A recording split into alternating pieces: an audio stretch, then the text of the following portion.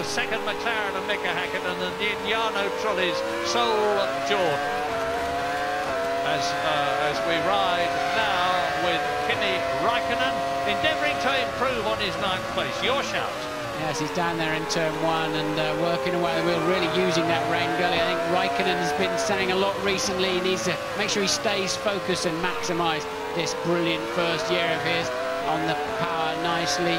Turn 3 was just a sweeper, wasn't it? So easy. Just hook it on the right, on the way into the blind. Turn 4, the curves are pretty kind in there. You have to be patient in 5. If throttle on too early, it's a bit bouncy and bumpy through there, and the back steps out the unsighted braking zone, and he just snatches the right front and drifts a little bit wide there. So 8 and 9, then 9 tightens on the exit, so don't run too wide. And a sweeper through 10, that's very easy, but be ready immediately for 11. You can't quite take it flat out.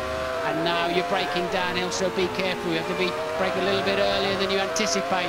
And once again, you can go very, very deep into 13. There's a lot of grip on the inside, and Räikkönen hooks it up nicely this time around. And see if you can see the bump on the way, and it doesn't really show up on the onboard camera. And you bring it in for the final part of what you call the double 90 right, Murray over the line then, and Räikkönen